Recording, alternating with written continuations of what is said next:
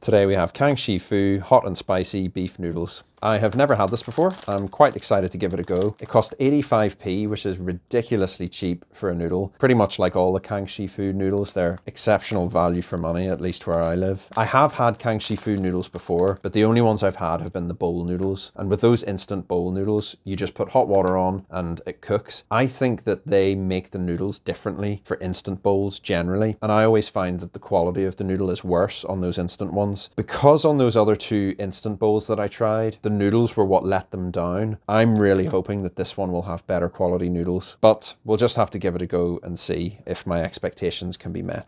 Okay, let's have a look at the packaging here. First of all, I think the color scheme is amazing on this. I think the graphics look excellent. I think the serving suggestion looks nice. I think the typography there is a bit iffy, but other than that, the overall quality of this and how attention grabbing it is, I think is really good. This is exactly the type of noodle I want to lift off the shelf.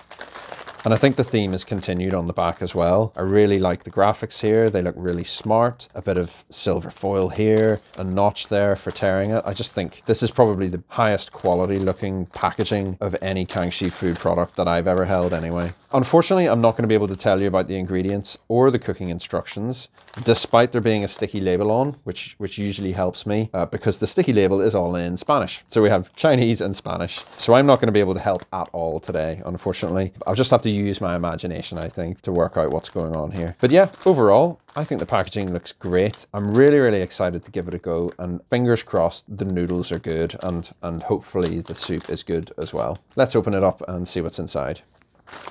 Actually, because it has a notch, I'm going to give the notch a go and see what happens. Okay, that was pretty successful.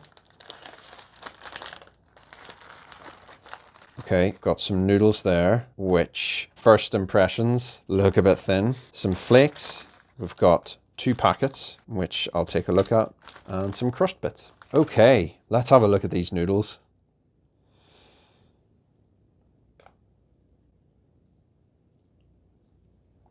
Okay, I think those noodles are unfortunately pretty thin looking. They don't look that much different to the instant ones. So my expectations are slowly coming down, but fingers crossed they taste better than they look. Let's have a look at these flakes then.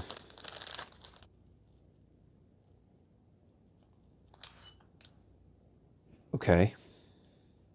So first impressions, there were quite a few crushed small little flakes there, which usually indicates that it's not as good quality, but the big flakes in there look amazing. Those little bits of beef look great. And then the large flakes just look so real. I think they look brilliant. I'm quite impressed. Really nice range of colors as well in that, which I really like to see. My expectations are creeping back up now. Okay, let's have a look at what's inside this. I think this might be the soup base. Oh yeah, it is, right. This is the soup base. Okay, that looks fairly generic. Looks like any soup base. Let me give it a smell. Whoa, oh my goodness. That smells like powdered ginger. In fact, it sort of smells a bit like fresh ginger, if I'm honest. It's that pungent. Really nice though. I'm getting quite a bit of pepper as well. Definitely very, very fragrant. There's some aromatics in there, quite a few. That smells way more fragrant than I was expecting it. But other than the sort of ginger and pepper, I can't really pick out any other aroma. But it smells quite nice. Oh, I think I got a bit of chili at the end there, actually. That does smell really nice. Okay, I think this is a paste of some sort. I'm quite excited to see what this is. Some sort of soup-based paste, maybe? I don't know. Right, it's quite chunky. There's a lot going on in here. I think I'm just going to cut this one.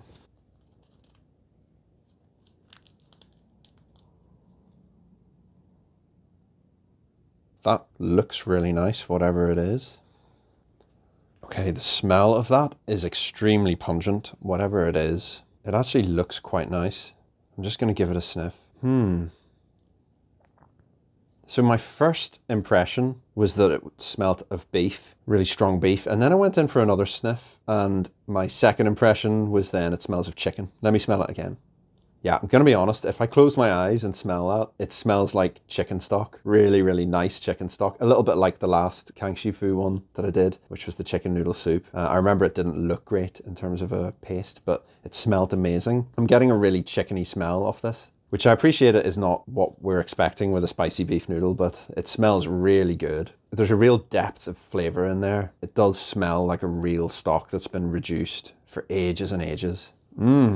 Really, really nice. Can't wait to give that a go. So my next dilemma is going to be how to cook this. I'm going to try and Google a little bit and see what I can find, but failing that, I'm probably just going to have to dump everything in and cook it up and just see what happens and guess as much as I can. But let's give it a go and see what happens.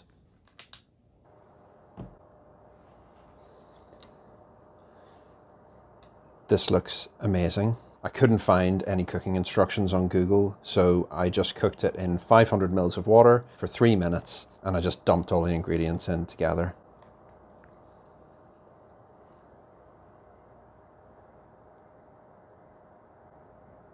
I'm a little bit worried that I might have overcooked the noodles, which do look pretty thin. But having said that, the smell of this is incredible. I'm really, really looking forward to this. I'm just salivating, and I have been the whole time it was cooking. I'm going to start just by smelling this and seeing what I can pick out. It really doesn't smell anything like it looks. When you look at that, you think it's going to be this sort of just spicy, chili bowl, a bit reminiscent of Shin Ramen. I think that's kind of what it looks like. But when you sniff it, it's really, really fragrant. That ginger really comes through. It's so aromatic, completely nothing like what you expect just from the look alone. I was getting a little bit of a beefy smell just at the end of the cooking as well, but whenever I smell it now, I do kind of think it smells a little bit like chicken still. But the only way to tell how this tastes is just to give it a go.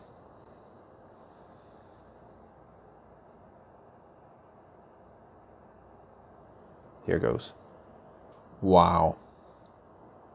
Okay, first sip, salty, spicy, really, really fragrant. Definitely spicy. Definitely a bit of onion in there. Really, really nice and aromatic. It does actually taste a bit beefy. The soup is really, really good. You can see a lot of fat on the surface of the soup. To me, that just indicates how good that paste is. Really good quality. Wow. I'm not joking. I could sit and drink that soup all day. That is so nice. Spicy beef broth. This is delivering exactly what it said on the packet.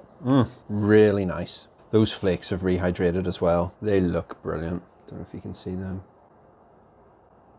Huge, but I'll save them for later on. Gonna have a look at these noodles now.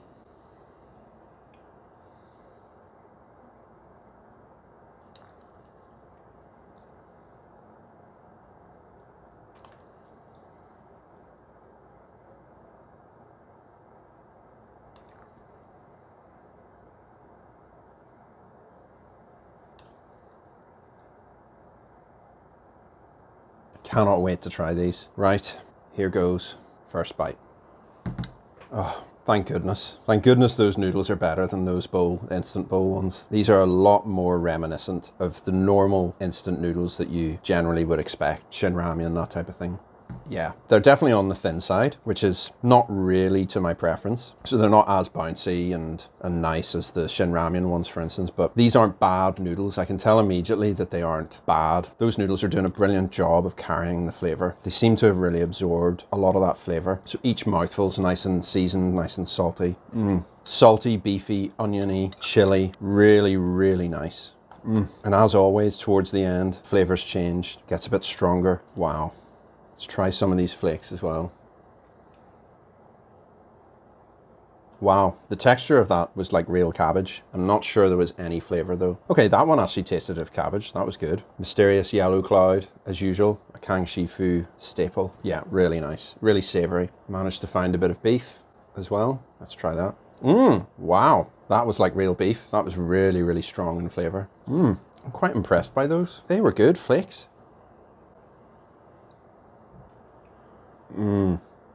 Definitely gets even stronger towards the end. Really, really strong, salty, really savory, really Moorish. You just want to keep going.